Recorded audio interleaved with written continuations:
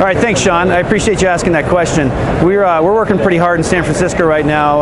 Part of our densification efforts for Super Bowl, we're getting ready with a 400 small cell plan in the downtown San Francisco area. Densification is important because people like to use their smartphones. People like to use them for almost everything. We talk about people who are cord cutters. Well, there's an awful lot of cord nevers in downtown San Francisco. Those people want to be able to use their devices for video more and more.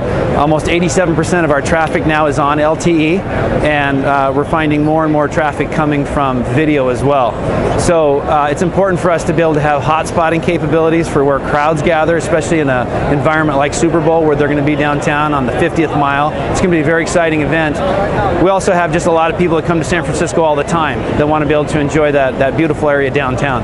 So densification, getting dark fiber out there, getting the small cells in there, that's the direction we're headed. That's what's going to give us our ability to deliver to our customers on the promise of reliability. Very nice. And I had seen in the notes sent over that you also deal with distributed antenna systems. Yep. So distributed antenna systems, you're talking about things like outdoor DAS, and also you're probably referencing what we call CRAN, cellular radio access networks. And we're finding a lot of success also in setting up CRAN in downtown San Francisco. It's helping us with the ability to put what we call remote radio heads, or high-powered radio heads that don't have to have a whole lot of real estate underneath them.